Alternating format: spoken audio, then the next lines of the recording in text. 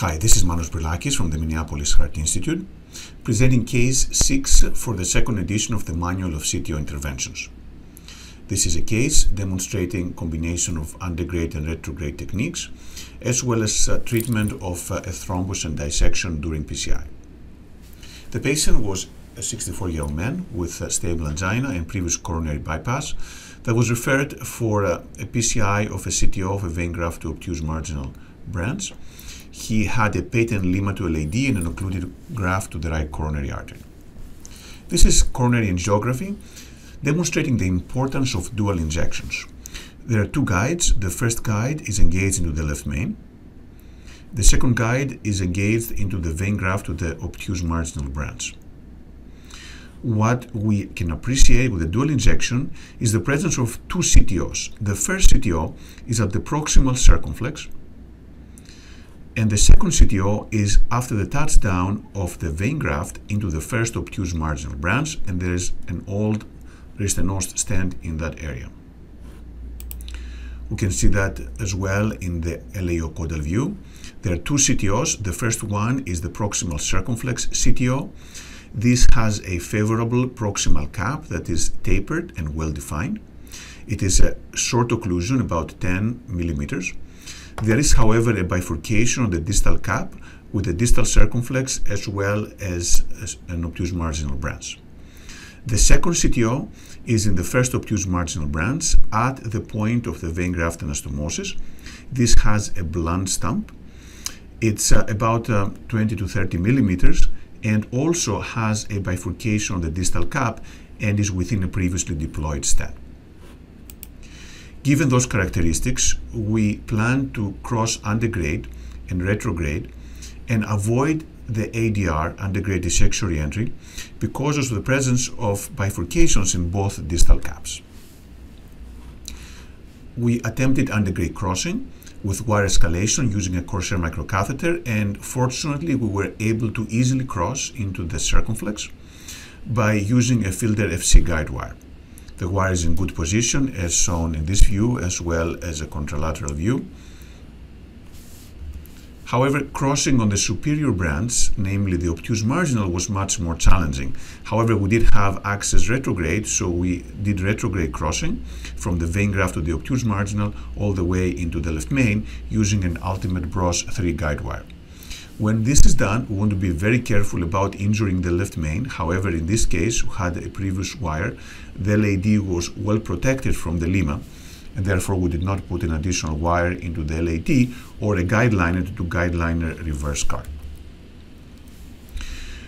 We performed dilation of that lesion, and then we attempted to cross into the obtuse marginal branch, and we were able to do so using a Corsair microcatheter in addition with the Confianza Pro 12 guide wire, which is now into the superior branch of the obtuse marginal branch. We dilated the lesion, restoring antegrade flow all the way into the first obtuse marginal branch.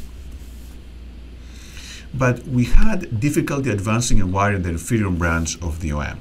Therefore, we decided to first put a stent to restore flow and then reassess. We placed a 25 by 38 millimeter stent into the obtuse marginal. Then we rewired into the distal circumflex.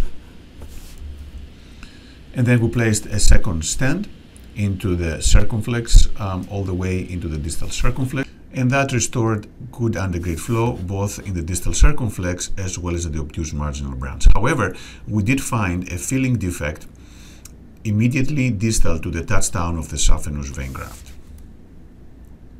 We placed an additional stent in the left main, and then we performed OCT to assess that area of filling defect. What was found is a dissection on the distal edge of the stent.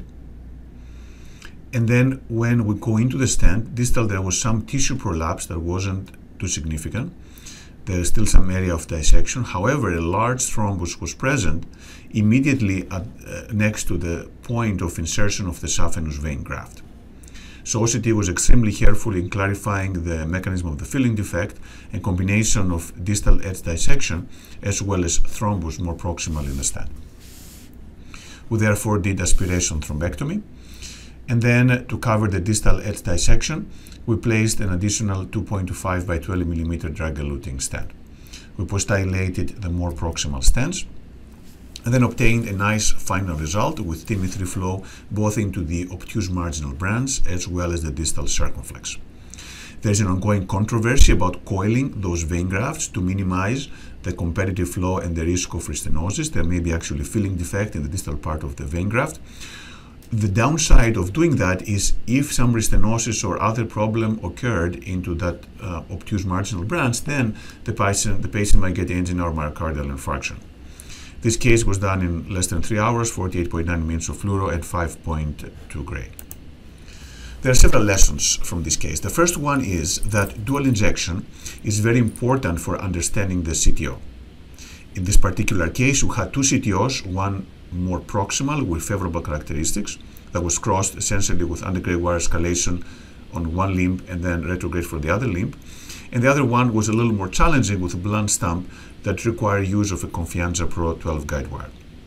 The second is that we often need to combine antegrade and retrograde techniques in the same case. This is the whole premise of the hybrid algorithm. Use the techniques that do work into getting the vessel open. In this particular case, to recanalize the first CTO, we had to go antegrade and then retrograde from the obtuse marginal branch. The third lesson is that complications can occur with any PCI, including CTO PCI.